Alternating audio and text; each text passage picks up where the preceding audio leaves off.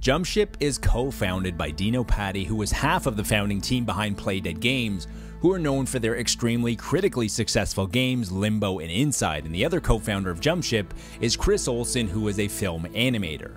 After a split in creative differences from the two founders of Playdead, Dino Patti formed his own studio, Jumpship.